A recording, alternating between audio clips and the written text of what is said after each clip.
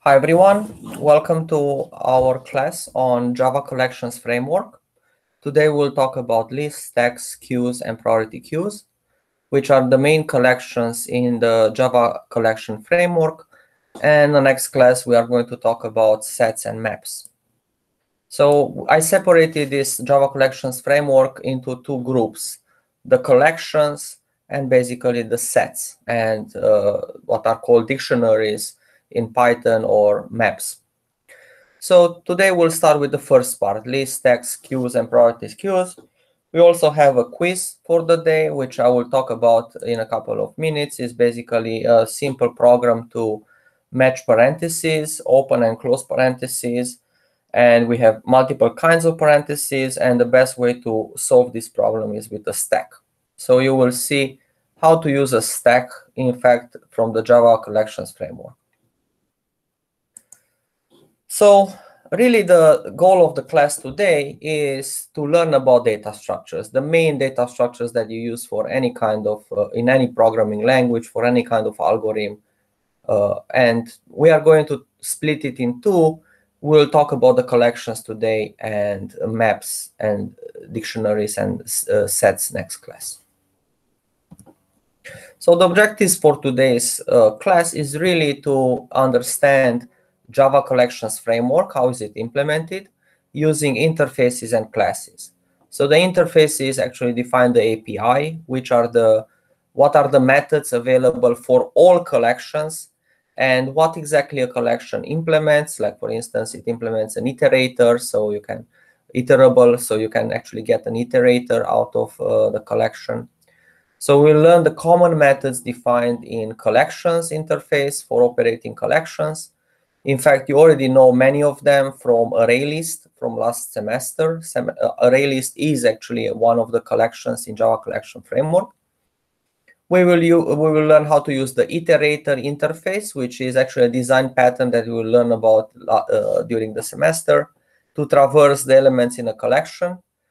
This iterator is actually what it is used for, that for each loop that traverses all the elements of a collection. And you remember, starting with arrays, there is a third type of iterators or loops in Java, which is basically, or for type, because there are four standard for loops, while loops, do while loops, and for each loops. And actually internally is using iterator, the interface that we'll discuss today, and the main methods of iterator to get if there is a next element, has next, and next. We will explore how and when to use array lists versus linked lists. They actually have the same API, only that array lists are implemented with arrays, in the same way that we actually implemented array lists ourselves as an array that expands when there is not enough space in the array list. And linked lists are implemented differently. They are basically implemented as an object element and a pointer or a reference to another element of the same type. So we'll learn how to implement linked lists, but you can think about it as a chain that you can basically iterate from one element to another, and you can get to any one of the elements in the chain, but you cannot get as fast as array list. So there are advantages and disadvantages of both. If you want to iterate over the elements of the array list and you want to access any element at any index, you would use an array list, as long as you only add and remove elements at the end. Because the moment that you try to remove or add an element in the middle of an array list, you will have actually, remember what we were doing, we were shifting all the elements to the right with one position. Linked lists are more efficient for updates. You can insert and add and remove elements at any index in a constant cost. As long as you have the element, you can get to that index in constant cost. And we'll talk about more about efficiency of algorithms later this semester. But you will see in two different tests where array lists performs better than linked lists, and vice versa for updates. Linked list performs better than array list. Last semester, we learned the comparable interface, and we said that every element that is comparable, we can compare it with another object. Or in this semester, in the first week, we learned about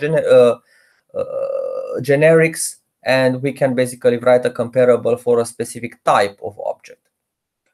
However, sometimes you want to sort a collection or to find the maximum in a collection or any kind of comparisons, but different than the comparable interface. So let's say that you have an array of people, and the person has a first name, a last name, maybe an age, and now you basically want to sort the elements of that array by multiple criteria. You want to sort them by first name, or you want to sort them by last name, or you want to sort them by age. So with comparable, you can only have one sorting, because you can only implement one superclass comparable. But with comparator, you can actually define the comparison method separately, and then you can either sort or find the maximum based on that comparator object. So we'll see the difference and how to implement such a comparator interface. Then we'll learn about the static methods in collections, like sort, search, binary search, linear search, shuffling, finding the largest, smallest elements in a collection, and so on. We will see an entire list of methods that you can use in collections. We will also learn about the classical implementation for vector and stack. They are basically classes that were implemented before Java 1.2 or Java 2 JDK 1.2, which were not following exactly the interface for Java Collections framework. And for historical reasons, they basically have, for compatibility, the previous methods defined. And they actually implement array list, and therefore you can basically use an array list for a vector or vice versa. And finally, we'll learn about queues, priority queues, and we'll learn how to create priority queues. And then we'll have an example that uses stacks for parsing, a standard parser using stacks. And that's the goal for the class today, to learn about Java Collections Framework and all of these operations on Java Collections Framework. So let's start from basics. This class is self-contained. All the data is actually in the class itself. So a data structure or a collection is a collection of data organized in some fashion. So an array list is basically a sequence of elements of the same type. And you can get with organized basically means that you can get to any element given the index. The advantage of data structures as opposed to just arrays is that it doesn't only store data, but it also supports operations for accessing, manipulating the data. Like, for instance, operations for comparison, for sorting, and so on. Maximum, minimum. And choosing the best data structure and algorithms for a particular task is one of the key elements in developing high-performance software. And next class, we'll actually do a quiz in which we have a problem with 5 different objectives, and we will see that which data structure is best to use for every single one of the objectives. So basically, if you don't have regular updates, you would use basically an array list. If you have updates within the data structure, you would use a linked list. And then if you want actually to store a set, you would use a set. For a hash map, for a dictionary, you would use a hash map, and so on. So in object-oriented thinking, the same term, data structure, is also known as a container, because it contains objects which are elements of that data structure. And I will use, basically, Java uses collection as the main word for such a data structure.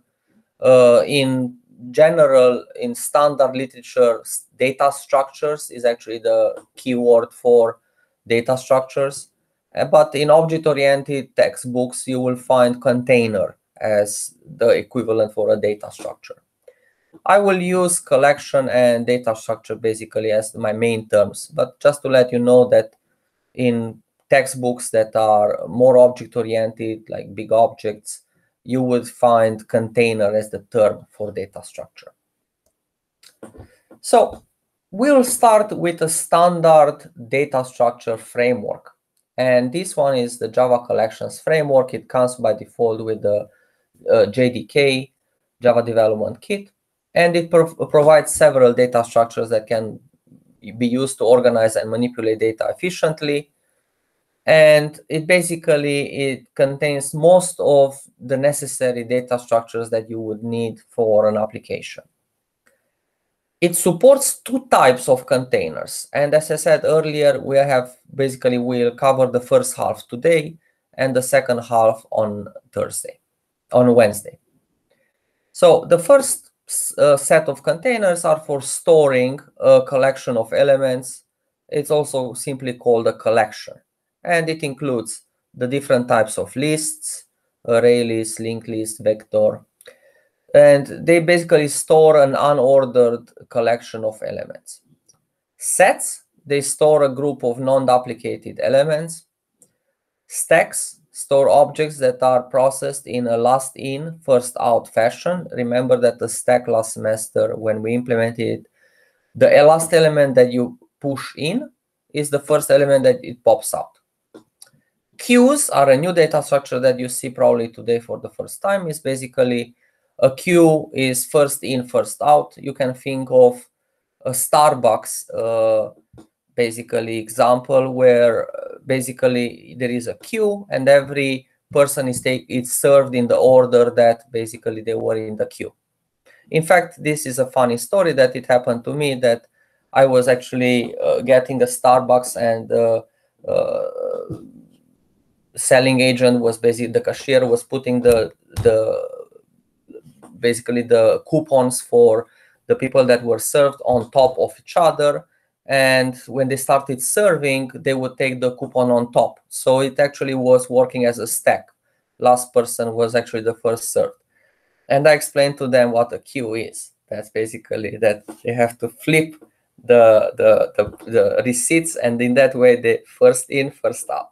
And it was quite funny. They appreciated it. A priority queue is basically a queue that stores objects that are processed in the order of their priority. So next class, we'll actually talk about sets and maps. They are key value pairs. In Python, they are called dictionaries. Basically, you have a key and it gives you the value. Like for instance, if you are looking in a phone book for somebody's phone number, you would basically search the name, and the name is the key, and the value that is returned that you find for the phone number is actually the value. So that's a key value pair. That's why it's also called a dictionary, because basically a phone book is like a dictionary. You have the word and the description, and you are interested in the description, but you have the key for search, which was the word. Now, all the interfaces and classes defined in the Java Collections framework are grouped into one package, which you already know, java.util. And the design of this Java Collections framework is an excellent example of how interfaces are defined to define basically the API, the general framework.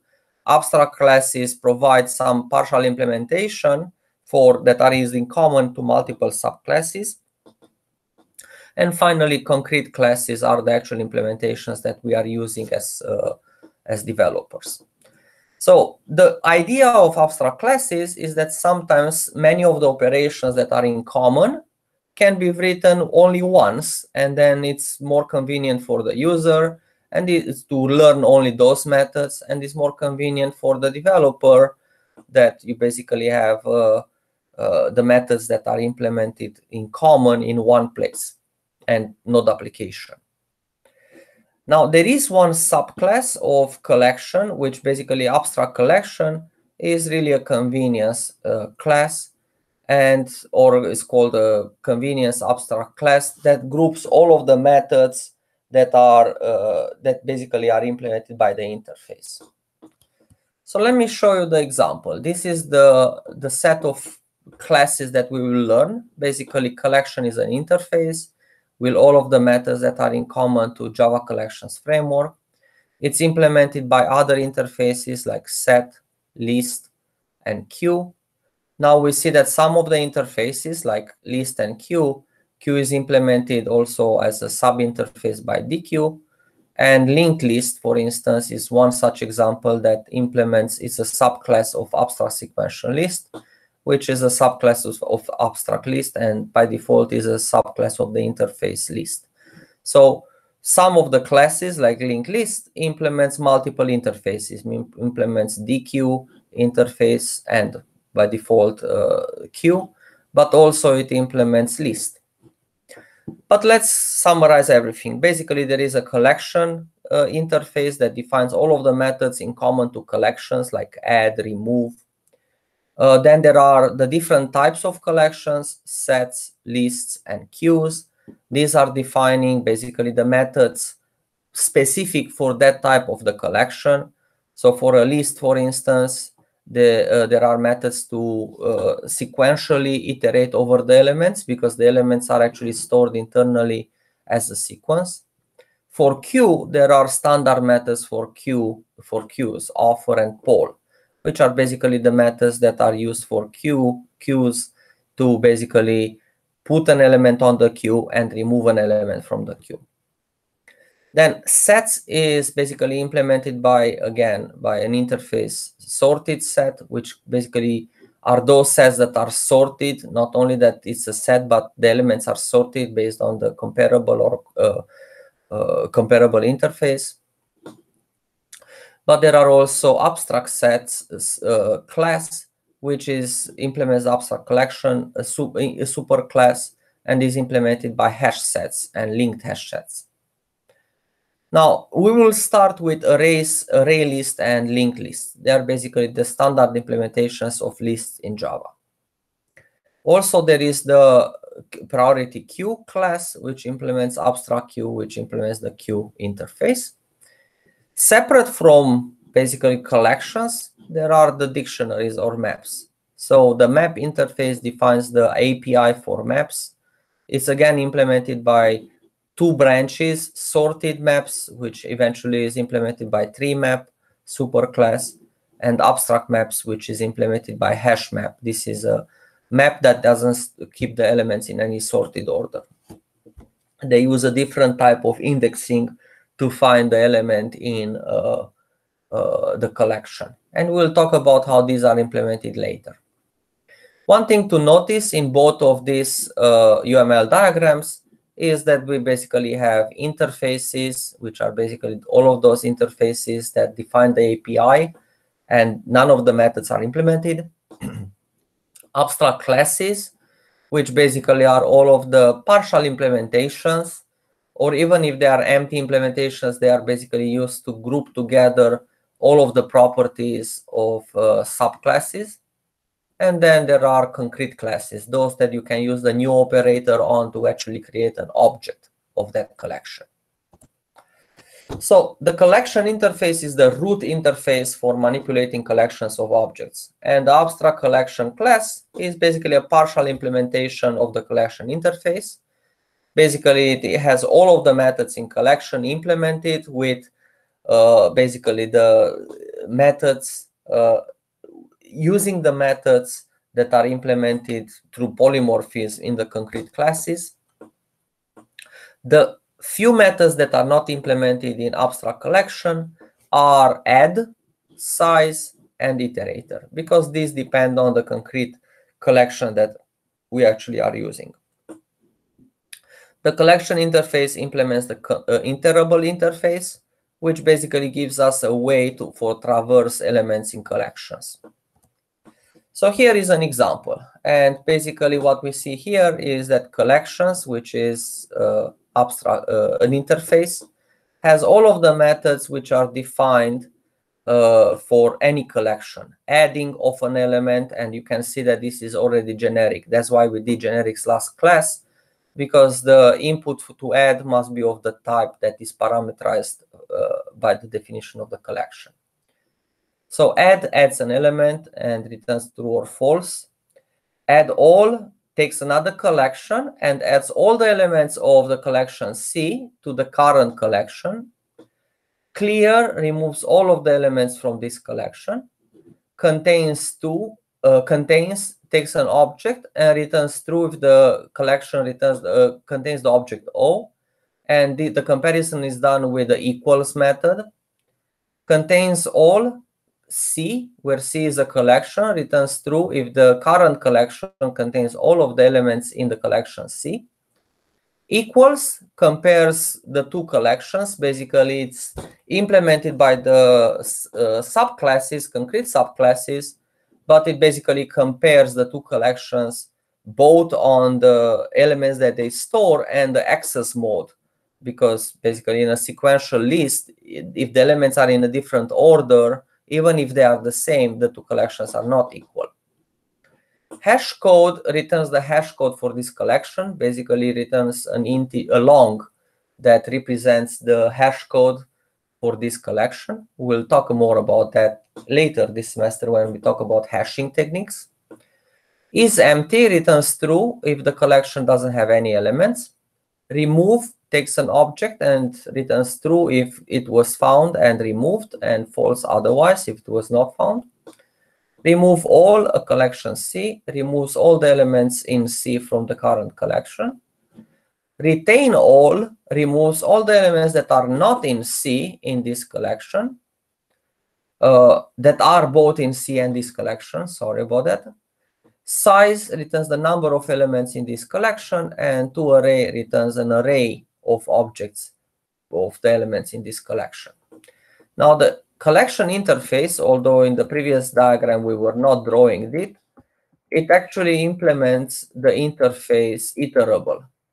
And basically iterable contains a method iterator, which actually returns an iterator object. And this iterator has three standard methods. Has next, that returns true if basically you start with a cursor at the first element. And has next we return true if the iterator has more elements to traverse, and false otherwise.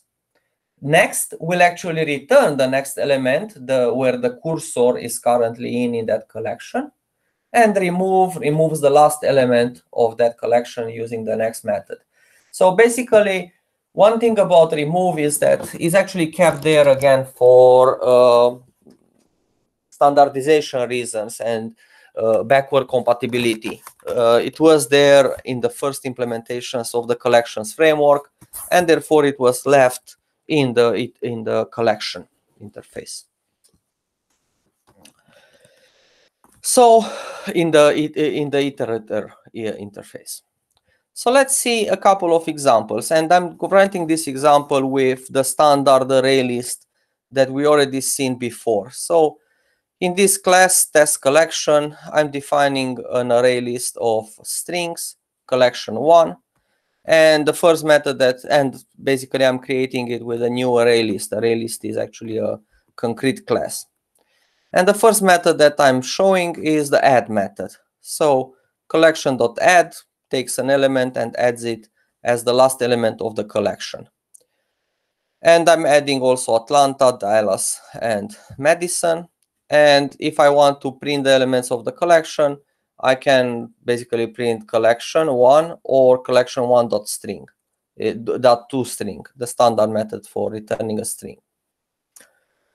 Then the next method that is in the collection interface is the contains method. So contains basically returns true or false if Dallas is in the connection or not. And since it is, it will print that yes, Dallas is, it's true. Remove removes Dallas from the collection. Again, it's one of the API methods in collection. And collection.size returns the size of the collection, In the second collection 2 is also collection of strings. I'm basically adding Seattle and Portland. And if I print the collection, it prints Seattle and Portland. And I'm cloning the collection 1, which basically contained, by this time, New York, Atlanta, and Madison, into a new collection C1. And then from collection 2, I'm adding all the elements, Seattle and Portland, to the collection C1. and I'm printing C1, which basically is going to be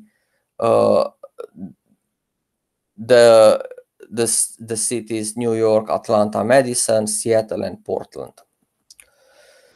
Next, basically, we are cloning the collection 1 again, which contains the 3 cities, New York, Atlanta, and Madison. Then I'm retaining from collection 2 all of the elements in collection 1. So the elements that are in common in collection 2 and they are also in collection 1 are basically none, because there is nothing in common between collection 2 and C1. And then I'm cloning again collection 1, and I remove all the elements that are also in collection 2, and that basically gives me the difference between collection 1 minus collection 2, which is the array list New York, Atlanta, and Madison. So these are all methods which are in the collections framework, and basically you remember some of them from before, from array list, add, remove, size, but now there are a few more that basically do add all, retain all, and remove all. So all the concrete classes in the Java collections framework implement the clonable interface. So that's why we're able to clone, and serializable interface, which we'll see later. Basically, actually, we did add binary input output last semester. It basically can save an object as a binary stream. So you can save it in a file. You can load that binary stream, and then basically you have the same object that you saved in the binary stream. Now, the only class that doesn't implement the clonable interface is the priority queue class. Everything else implements clonable and implements serializable. Some of the methods in collection interface cannot be implemented in the subclass. For instance, there are those read-only collections that cannot add and remove, and we'll talk a little bit more about them later. So you can actually get an array list out of another array list, but this array list is actually an inner class to arrays, and you can get as an array list an array, but it's really just an interface for getting the elements from the array. There is not actually an implementation of array list that allows you to remove or add elements. So in the case that a method defined for that class doesn't actually work, because it's like in the case of read-only interface collections, you can't do updates. You would get unsupported operation exception, and basically that you can pass a string to that unsupported exception. Now, each collection is iterable. And what does it mean, iterable? Iterator is a classic design pattern for walking through a data structure without having to expose how data is actually stored in a data structure.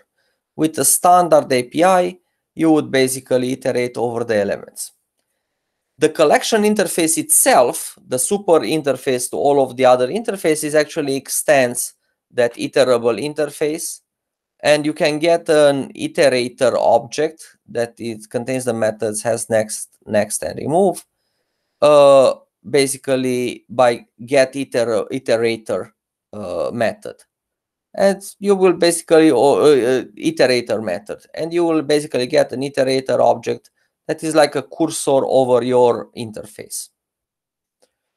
The iterable interface defines the iterator method, which returns an iterator, and that's exactly what is also used for each loops. Basically, when you have a for each element in collection, it uses the iterator over that collection. So really what we have here is this, that collection implements iterable, which has a method iterator, which gives you an object that you can, of the type iterator, that you can iterate over the elements with has next and next. And these are two methods that we actually seen before when you read from a file. either text or binary streams.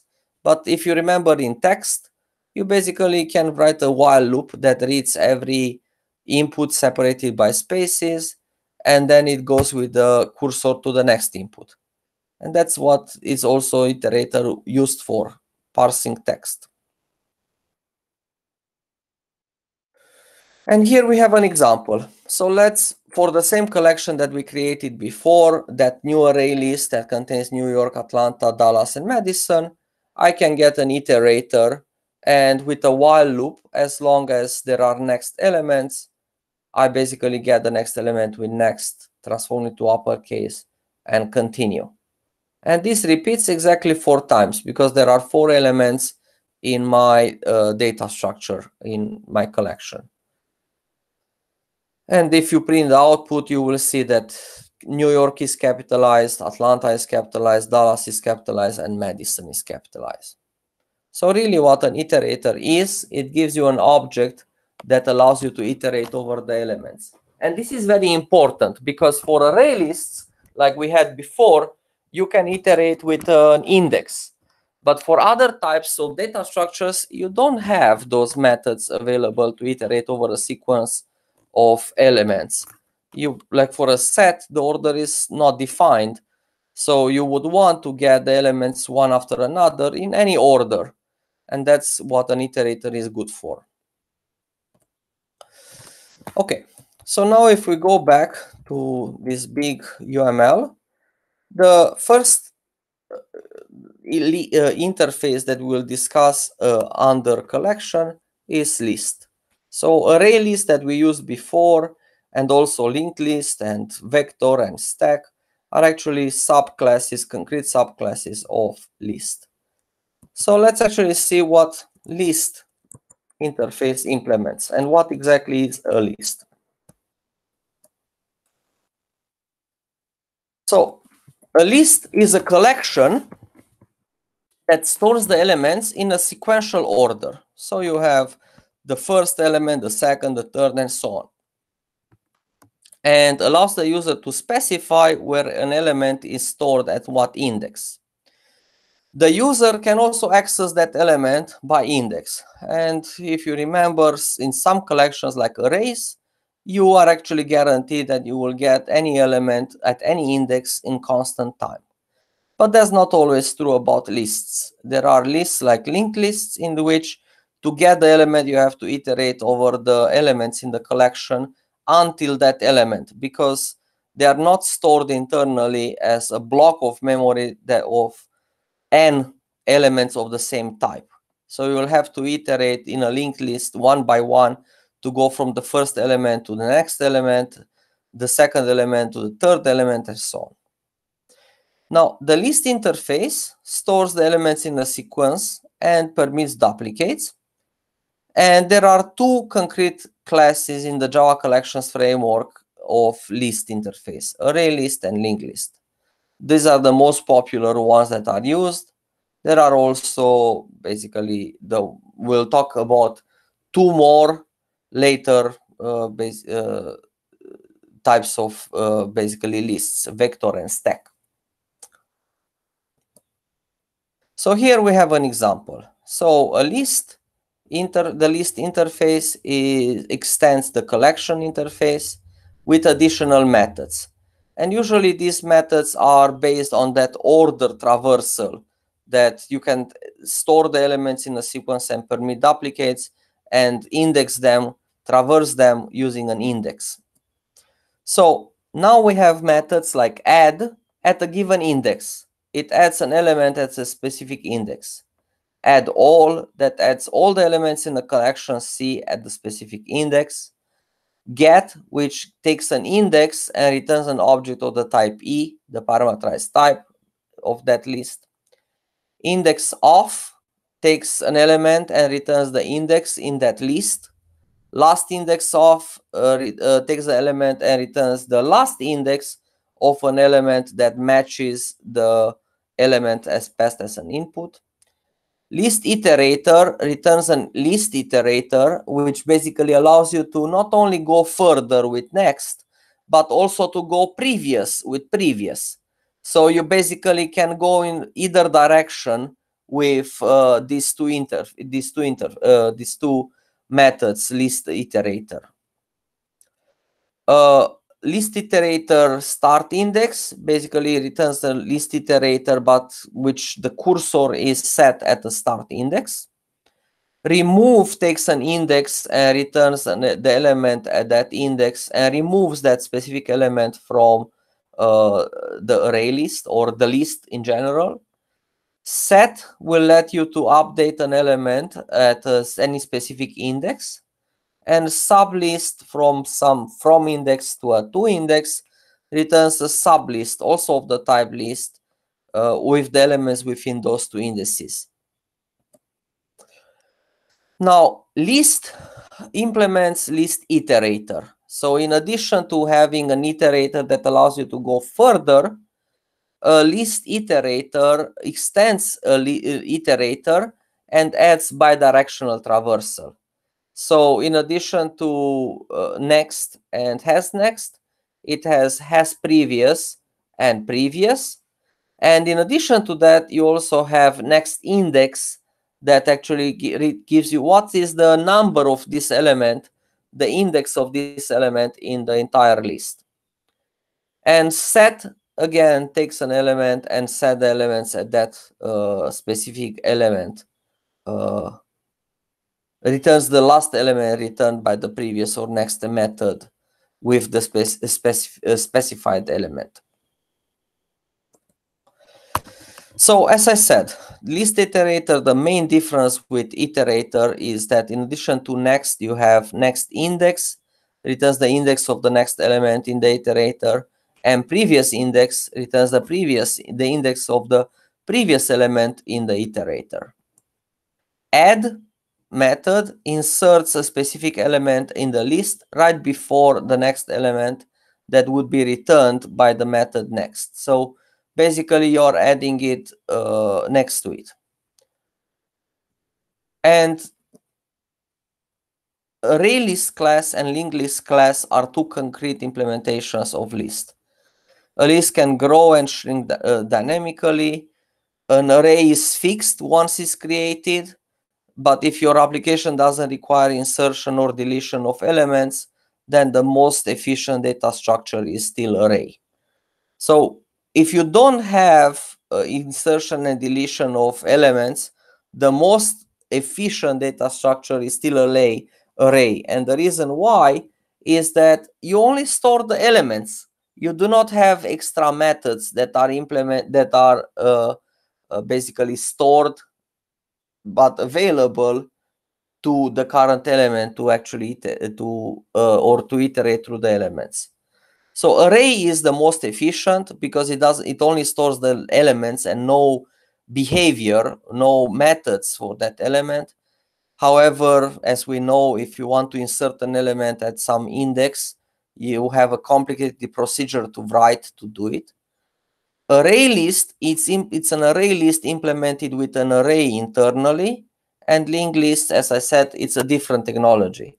So the way that linked lists, you can think about them is that you have a reference to an element, and this element has two parts: the value that we actually are storing and the pointer to the next element. And only when that pointer is null, you don't have a next element. So basically, you have a sequence of elements one after another, and one of the values or the dynamic fields is basically the value that you want to store, like v2, and the other one is the pointer to the next element. And this is basically repeated in every element. You basically have, as the array list, one reference to the first element in that array list. And then all of these are pointing to the next one and next one and so on. So now you can actually see why you basically get those times that arrays are basically, array lists are more efficient because they basically, the way that array list is implemented, this is a linked list. the way that an array list is implemented is that you have a single block of memory, which is an array internally, and the elements are basically of equal size, and they are stored one after another. So if you want to get some element in the middle of the collection, you can just take the address of the beginning of this collection and add to it the size of an element multiplied with the number of elements. So you basically can get this element in just an arithmetical operation. You add to the beginning address the number of elements multiplied with the size of one element. For linked lists, if you want to, you can do easy updates to add another element at any point. So for instance, you can add here an element, and all that you have to do is to redirect the arrow from the previous point to this new element and then redirect it to the next element. Okay? So that's basically it, array lists and linked lists. So it's really which one do you want to use is based on how they are internally implemented performance-wise. And let me actually explain to you what's the real difference between these classes. So if you need to support random access at any given index and you want to get from that index the element in constant time, what you can do is to basically use an array list, because an array list is just a wrapper around the actual array, which contains the elements of the list. If your application requires inserts and deletes at any place in the list, arrays are not good for that, because you would basically have to shift elements in that array list. Either shift left all the elements that follow that element that you removed, or shift right. In any application, if your application requires the insertion or deletion of elements at any place in the list, then you should use linked list. Because to eliminate an element here in the linked list view is very easy. Basically, you disable, let me actually cut it with it. You disable one such link, and then you basically just point the next pointer to the element after the one that we deleted. If you delete the first element in the linked list, then all that you need to do is to change the pointer that was previously pointing to the previous element to the current element.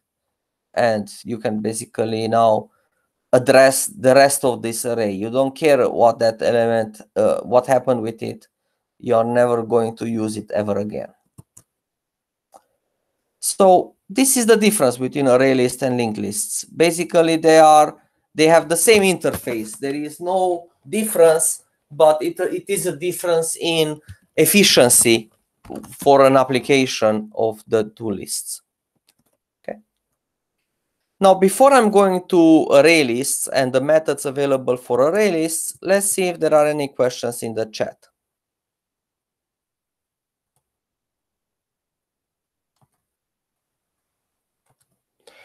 The first question that I see is why can you go forward and backwards with the list iterator, but only forward with the collection iterator?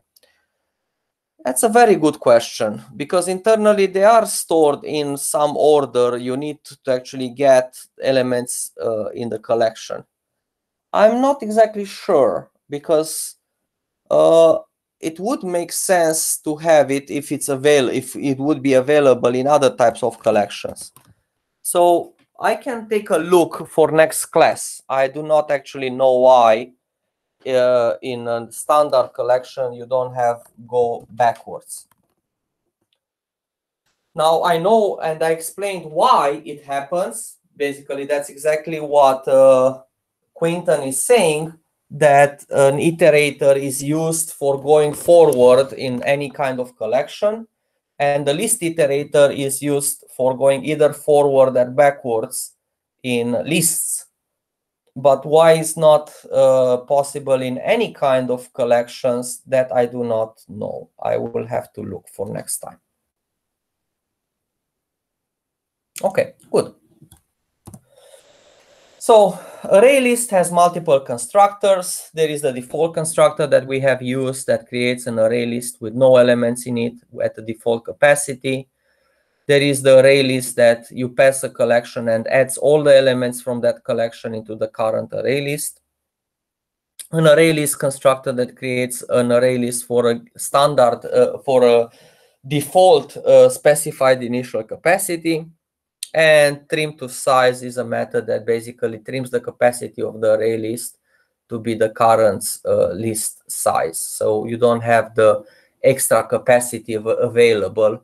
You only have the current elements. If you store a collection that is fixed, like let's say the letters in the alphabet, they're not going to change, then you can trim to size and you save some memory. Linked list has also constructors for creating a default empty linked list or a linked list that has elements from another collection. Add first allows you to add an object at the beginning of the linked list, add last at the end. And now you can see basically add last is equivalent with add, but add first is something that linked list can do in unit time, basically in constant time. But for an array list, you will have to shift all the elements to the right, so you can add an element at the beginning.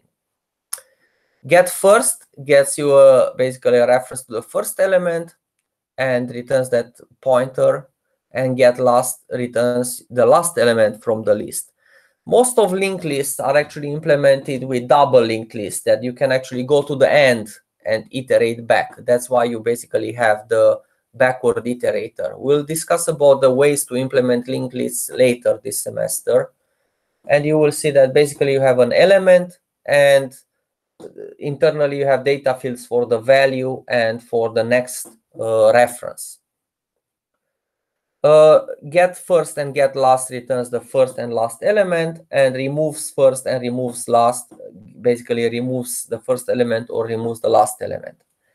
So these are constant operations because all that you need to do is basically to change a pointer, the pointer that points to the first element, or to basically remove the last element and change the pointer for last to the new last element. So again, when do you use array lists versus linked lists? Basically, you will see that array lists are useful for collections that you know how many elements are there, and linked lists for those in which you have lots of updates. And I wrote a simple example that creates an array list with numbers, and it inserts new elements into a specified location in the list using the index. I will basically do similar operations for linked lists, insert and remove from the list elements from the list. And finally, I traverse the list backwards and forward using iterators with next and has next, or previous and has previous. One other thing that you have to remember is that lists are not sets. They may contain identical elements multiple times, like the integer 1 is stored twice in the list. And here we have a couple of examples. So I create an array list. You see that the parent type of the array list is the list interface, but actually the concrete type is array list. So from the point of view of the developer, he sees an integer list interface. And I'm adding basically the new integer objects 1, 2, 3, 1, 4. And these are auto-boxed because basically int primary values are transformed into the integer type. Now, I can add also elements at given indices. So I can add an element at the beginning of the array list, and that element is 10. I can add an element 30 at index 3.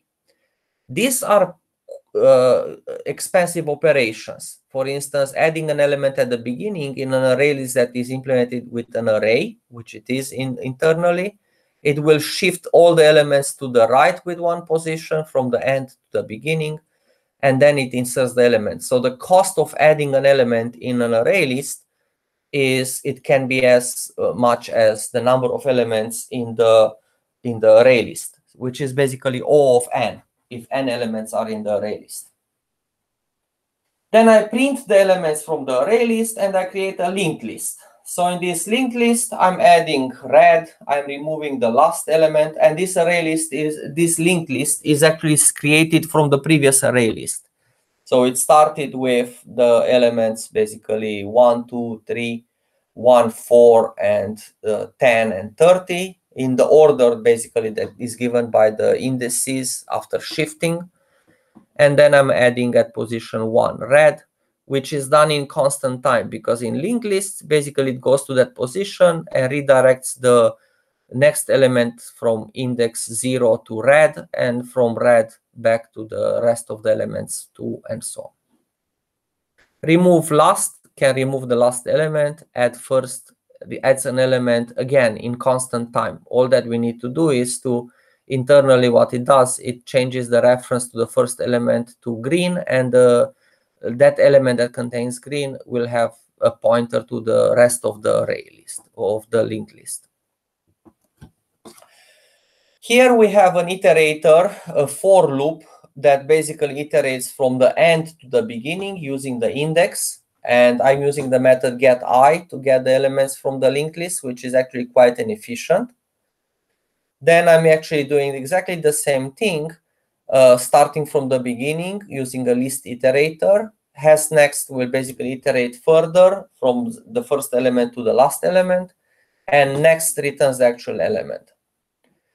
In the second example, list iterator is an iterator, list iterator that basically takes the linked list.size. So it starts from the last element, and I'm iterating backwards. So if it has a previous, it's true, then it takes the previous element, then it goes back and asks if there is a previous, and so on. So basically, this is the two types of iterators in linked lists, or list iterators that can iterate over the elements from the first to the last with next, and from the last to the first using previous. And here are the examples. So for instance, the list of integers after inserting all of those elements are 10, 1, 2, 30, 3, 1, 4. Then after I insert red, and basically I want to display the list backwards with an index, it basically prints the elements that we see there, 1, 3, 30, 2, 1, red, 10, green. And forward, it would be basically green, 10, red, 1, 2, 30, 3, 1. And then again backwards, but this time using an iterator. So the difference is that in the first time I display the elements, in the second display, basically I pay a cost of n square, O(n) square, to display the elements, as opposed to n in the case of the iterator use.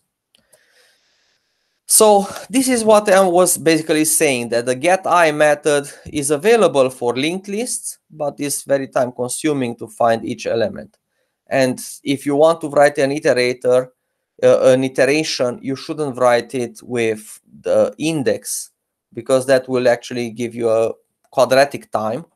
You should write it with a for each loop, because that actually uses iterator. Because the way that is internally implemented linked lists, in order to find an element at some index, like let's say that this is I, you would have to start from the beginning all the time to get to the element at index I. So basically that's why if you had getI for every position 0, 1, 2, and so on, it starts from the beginning for every element, for every index. So starts from the beginning for the second element, starts from the beginning for the third element, starts from the beginning to the fourth element, and so on. Professor, can you hear me? Go ahead.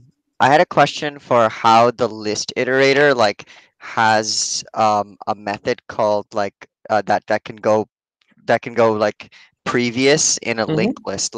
Doesn't a linked list store the address of the element that's in front of it, unless it's a doubly linked list, right?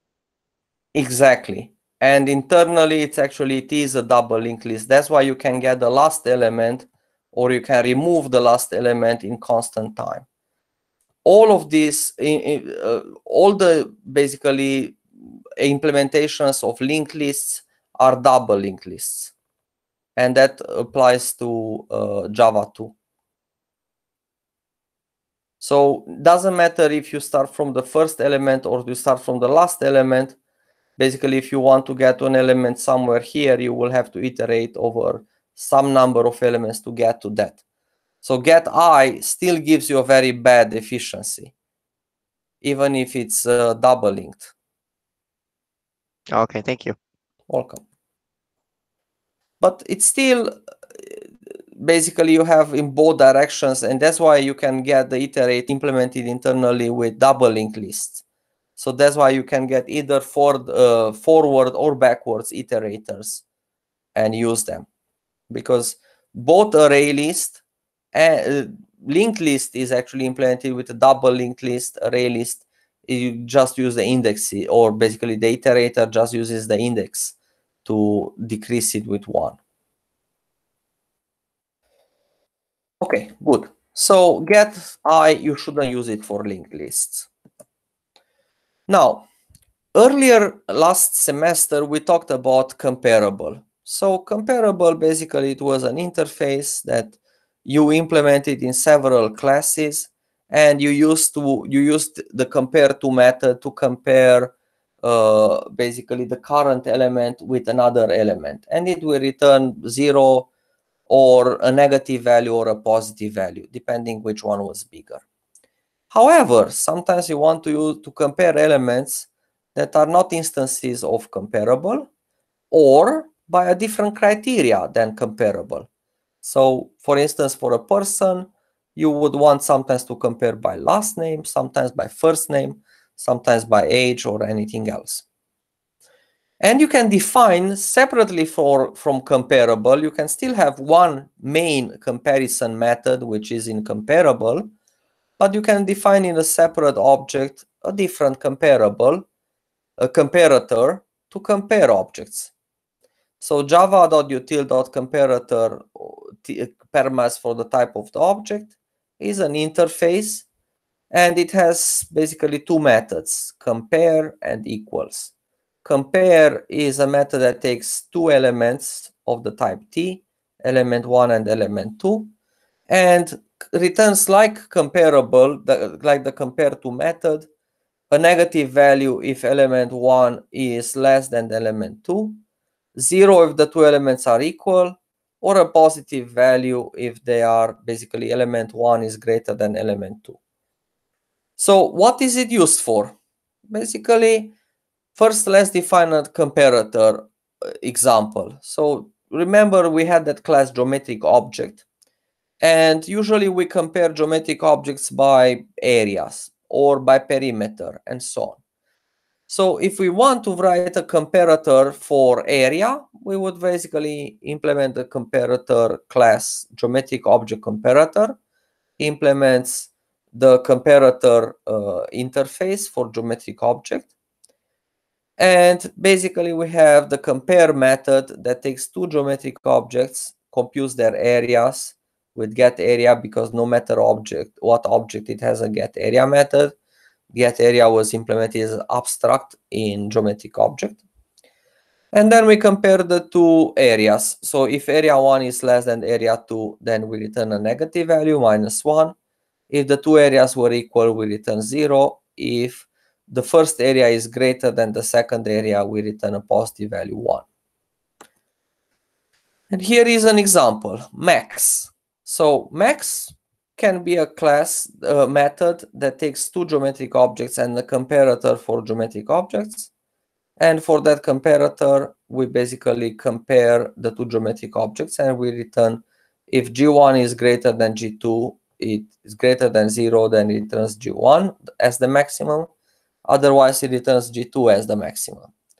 And in the main method, we create two geometric objects, a rectangle of 5 by 5, height and width, and a circle of radius of 5.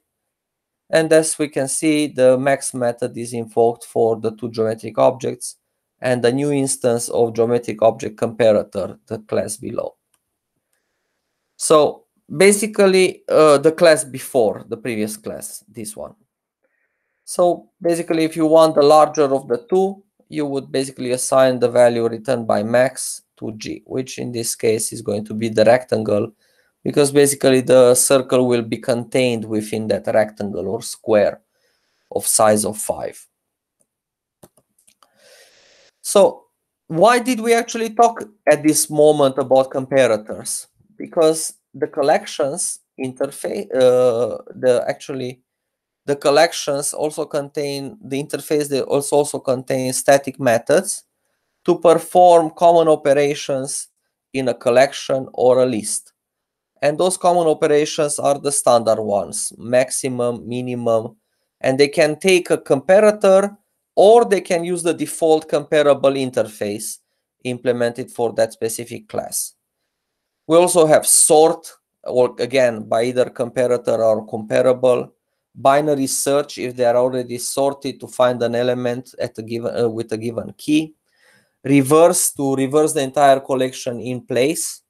Shuffle, to basically randomly shuffle the elements of the collection.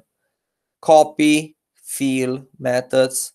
And here we have the two sort methods. The default sort method, which uses the compare to method to basically sort the elements of a list, and the sort method, which takes a list and the comparator object to compare the elements, and in that case it will use the compare method in comparator interface to actually sort the elements and return the minimum first and next one and so on. So this is the set of all of the static methods. There are those methods that are used for lists, like sorting, binary search, reverse order, shuffle, copy, and copies, and fill. And we'll talk about all of this next. Maximum, minimum, disjoint, and frequency. There are more than that in the collections framework as important methods: rotate with a given distance, replace all objects, old value with a new value, index of sublist. If you pass the source list and the target list, returns the index within the source where you start having elements, exactly the same elements as in target. Last index of sublist is similar to basically index of sublist, only that this time we return the index of the last copy. Swap takes two indices, integers in a list, and swaps those two elements in place. And add all takes another collection and adds all the elements of that collection to the current collection. So here we have a couple of examples, basically sorting. So first thing, we basically have a list, which it's arrays.slist.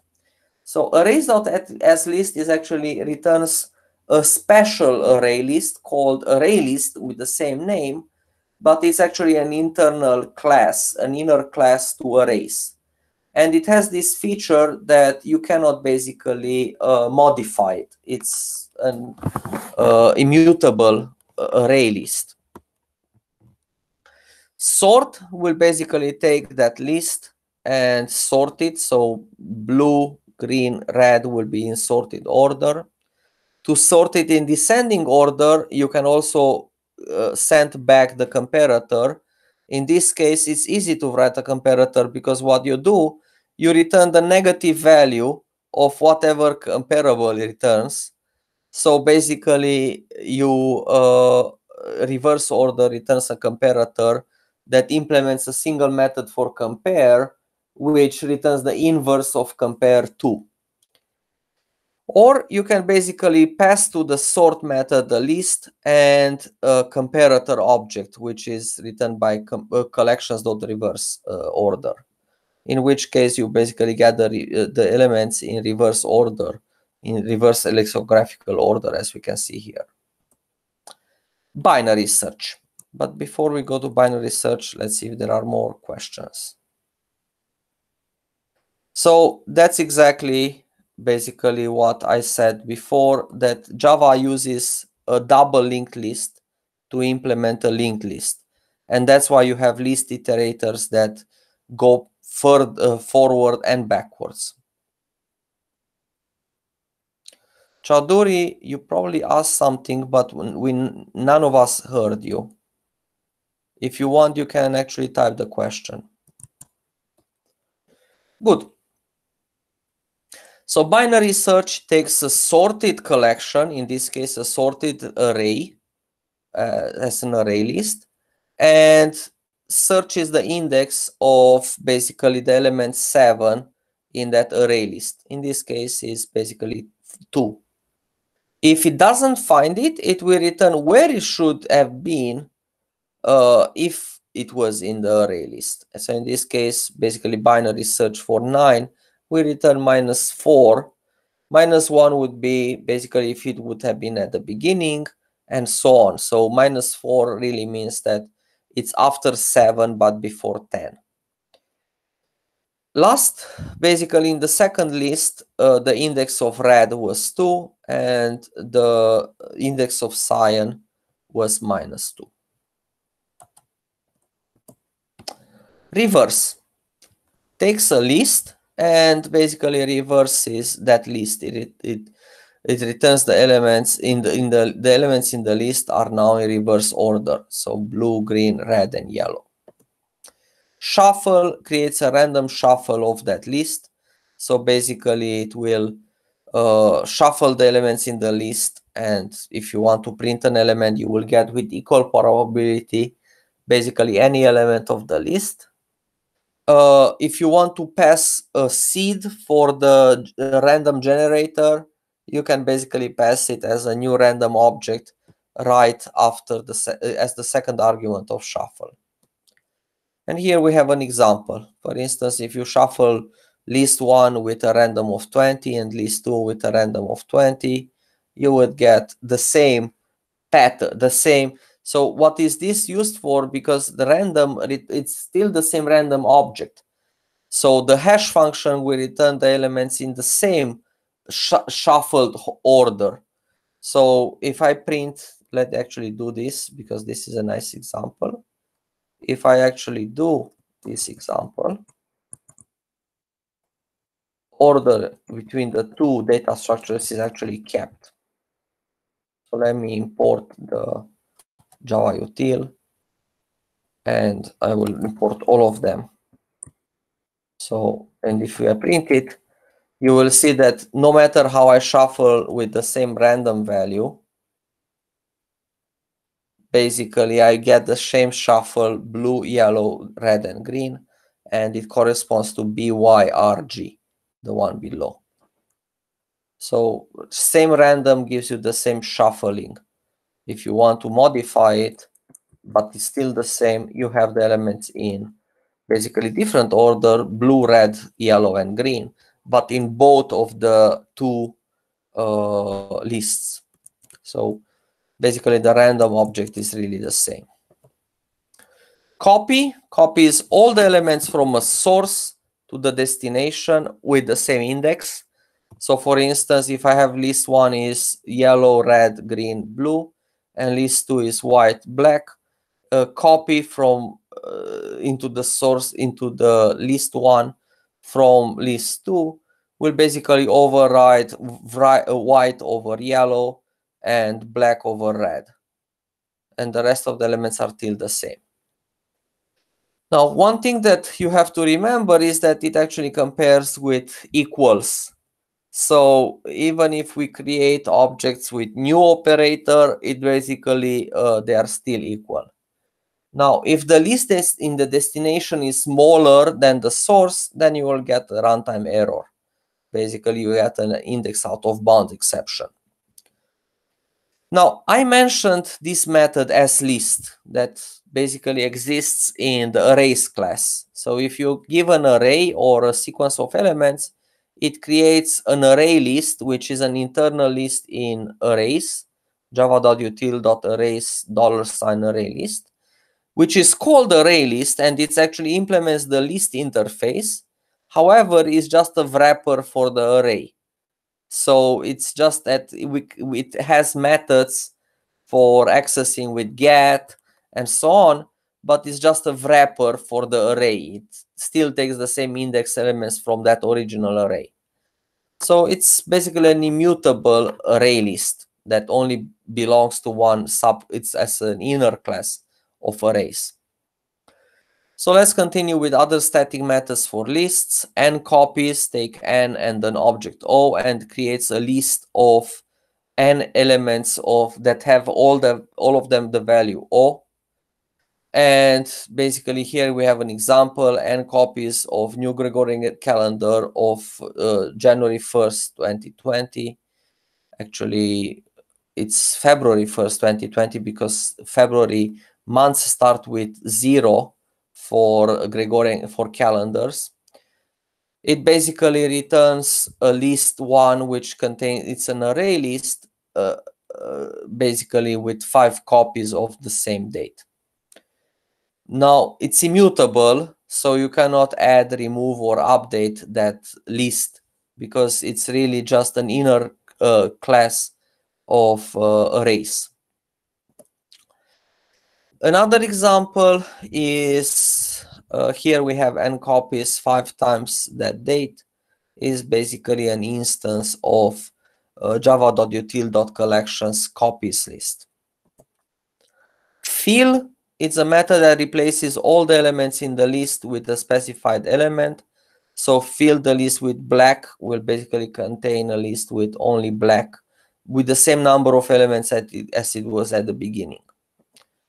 Max and min are obvious. They basically return the maximum and the minimum with respect to comparable in the collection.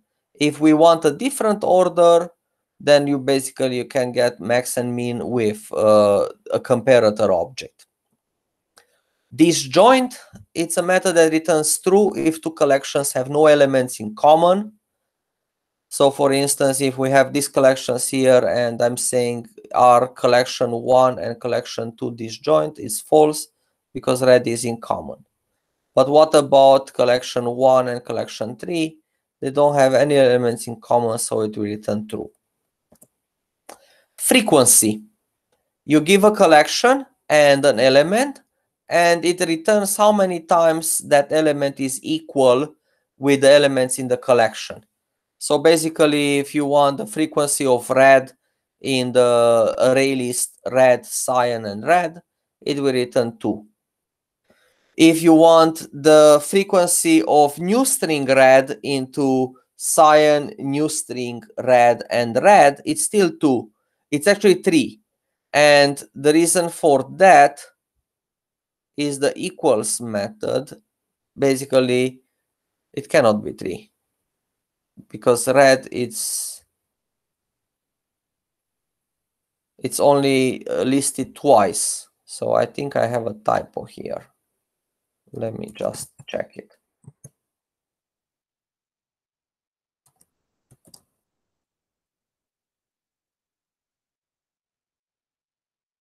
It's 3.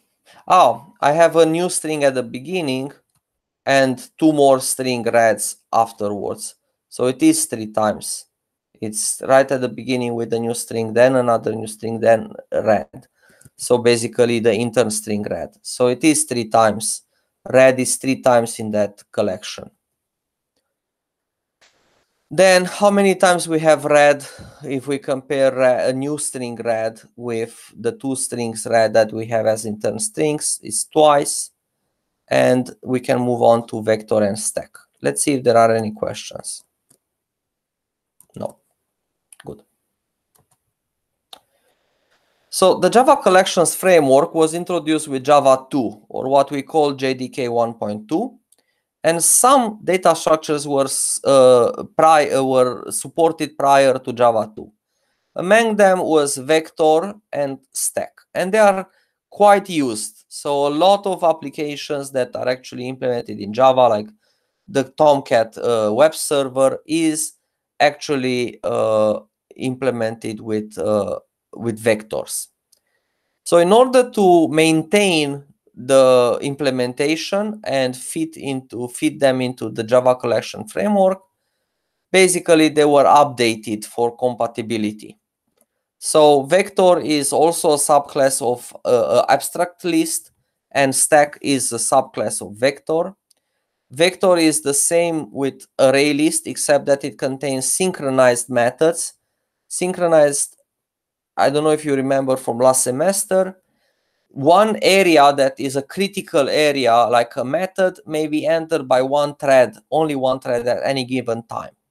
So synchronized is a keyword in Java that creates such an atomic block of memory that no two threads can actually be in that critical area at the same time. And such synchronized methods are used in concurrent programming, like multi-threading, to prevent data corruption when the vector is accessed and modified. So you don't have a race condition to basically corrupt memory and execute non-atomic operations on the collection. None of the classes that we discussed up to now are synchronized. They basically, if there are multiple threads, whichever gets first to the methods, invocations will be executed, and the thread scheduler gives a slice of the time to every thread, and the developer cannot control how much time is given and when. Now, vector contains synchronized methods. That means that only one runtime can be in any basically critical area at one time. So vector, because of the fact that it's synchronized, is less efficient than array list. However, for multi-threaded applications, you would want to use it because you will not have memory corruption and all of your transactions will be ACID, basically atomic, independent, consistent, and the data will be updated. So there are two methods which are basically retained from Java 2, and one of them is add element, which is the same with add, except that add element is synchronized. And here we have the UML diagram for vector. So vector implements everything from array list, but it basically implements those additional method add element for adding an element to the current vector. Stack is a last in, first out stack of objects. And it contains usually the two methods, standard methods that you remember, push and pop. And the elements will be accessed only from the top of the stack. You can insert or retrieve or remove an elements from the top of the stack only. The stack is implemented as an extension to vector, and again it has a method that it's kept for compatibility reasons. It's basically called empty, and it's the same with isEmpty in collections. And here we have the standard methods pick, pop, and push for accessing elements in a stack and removing or adding elements to a stack. Queues. So a queue is a data structure where the element that was added first is removed first, second element added is removed second, and so on. So elements are appended at the end of the list, and they are removed from the beginning, which gives you this basically queue technology. The method used for adding elements at the beginning is called offer, and is what is preferred in a queue. Really similar to the add method, but its offer is preferred for queues. The poll and remove methods are similar, except that poll returns null if the queue is empty, and remove throws an exception. The pick and element methods are the same, except that pick returns null if the queue is empty and element throws an exception. In a priority queue, elements will be assigned priorities, but let's start with basically simple queues. So there is the queue interface with the methods offer and basically offer and dequeue. Then there is the dequeue interface that is a double queue, double-ended queue. And there are basically implemented by the concrete classes linked lists for simple queues and priority queue for priority queues. So the queue interface has the offer method, poll method, remove, pick, and element. And the linked list implements both list and dequeue. So you can basically do queue operations with linked lists. And here I have an example. So dequeue is basically supports insertion and removal at both ends. It's short for double-ended queue.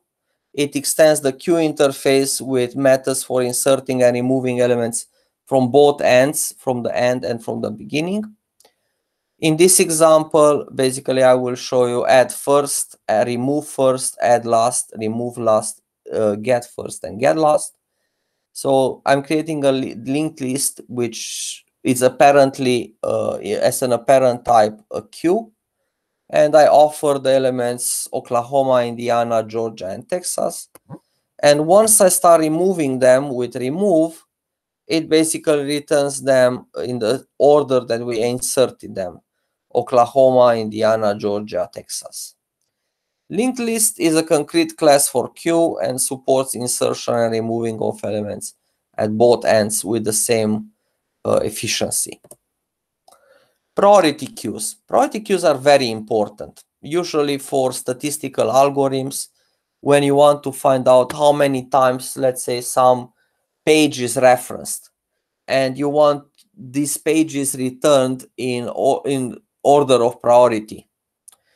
By default, a priority queue contains elements that are compared with comparable, and the element with the least value is assigned the highest priority in the priority queue, and thus is removed from the priority queue first. If there are several elements with the same highest priority, the tie is broken arbitrarily, it's random.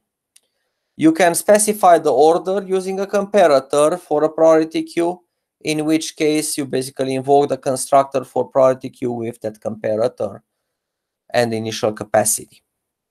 And here we have the UML diagram. A priority queue can be created by default of capacity of 11, or it can be created with a default capacity, or we can create a priority queue for a collection, or we can actually create a priority queue with a comparator.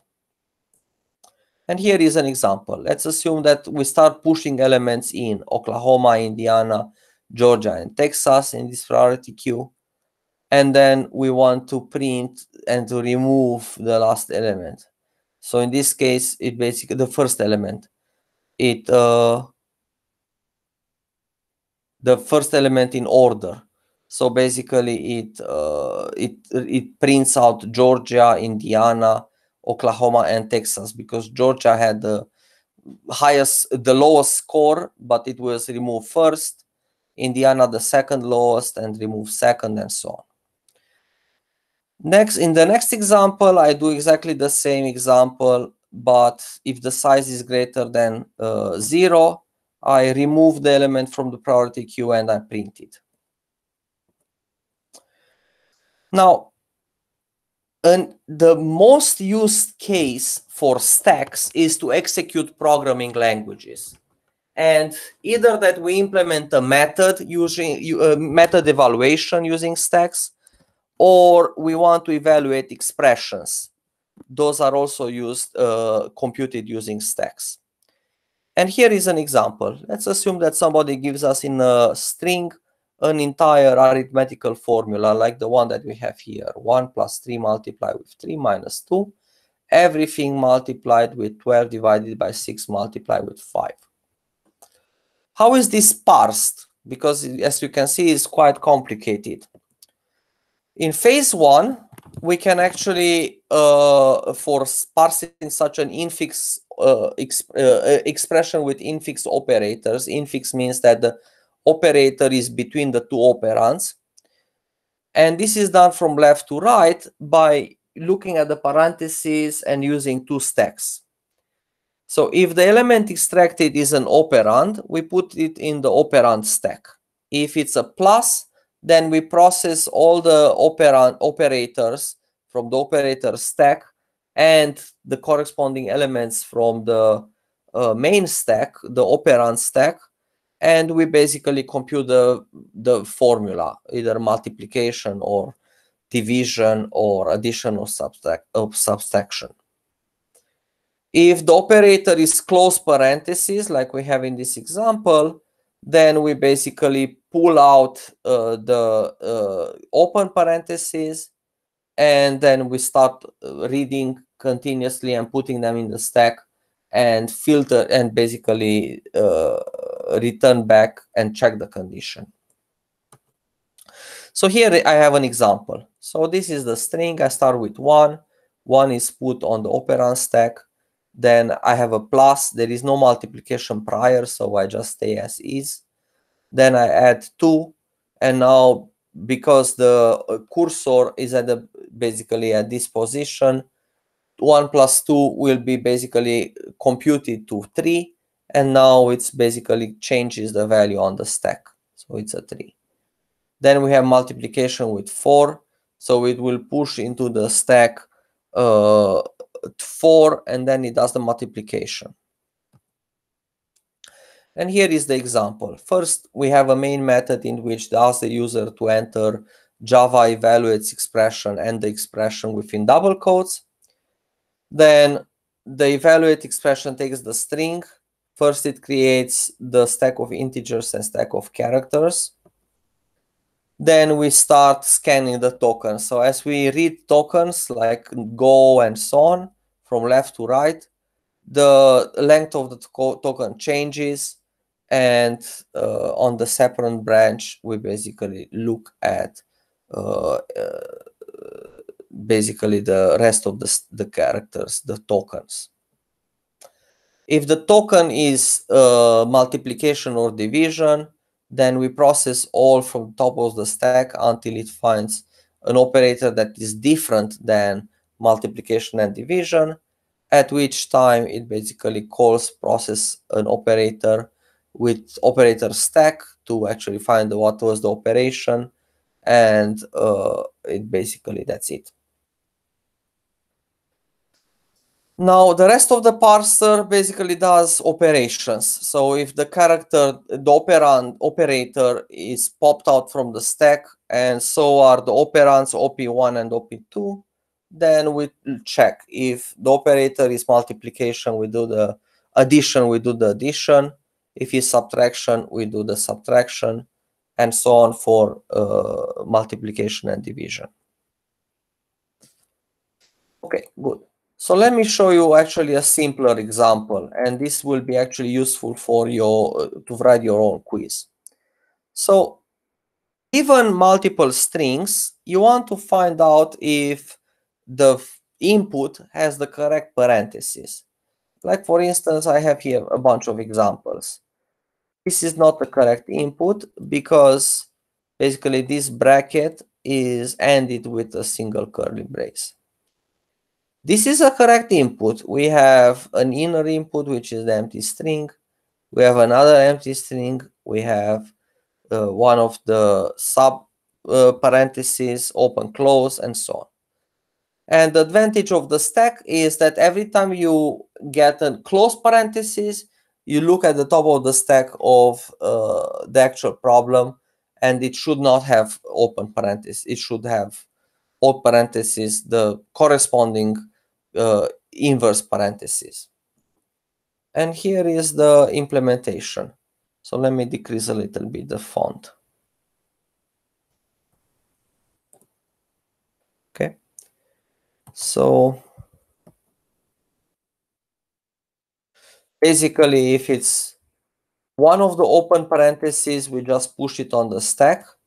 Otherwise, if it's a closed parenthesis, then it checks if the stack is empty, it returns false. If not, it pops the element, and if it's open parenthesis, then it breaks. Otherwise, it returns false. And that's exactly what I'm basically doing. For every open parenthesis, I'm looking for a closed parenthesis of the same type, at which time I'm emptying the stack, and I pop the element, the basically the open parentheses from the stack. And similarly, square bracket does exactly the same thing but for square bracket. And that's what I want you to implement for your quiz. And in fact, I'm going to post it on Piazza so you can just consult after you implement it. Okay. So this is quiz 2, which is a simple parenthesis parser.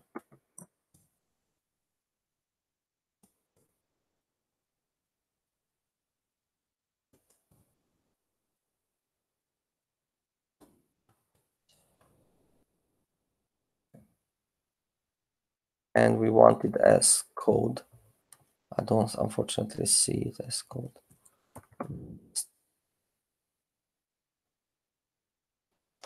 Okay, good. So that's basically today's lecture. The basic data structures in Java collections.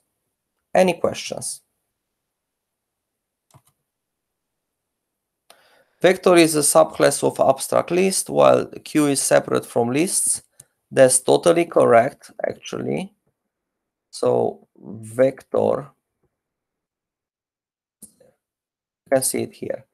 Vector is a subclass of abstract list, and linked list is a separate. Actually, it is also queue is separate. That's completely true. So actually, the only one that is separate is priority queues. Linked list is also a subclass of list, abstract list. However, it actually implements a dequeue and a queue. Yes. So I think we agree that this is exactly the UML diagram for collections, vector stack, and so on. So we'll take a short break. Basically, we are just on time.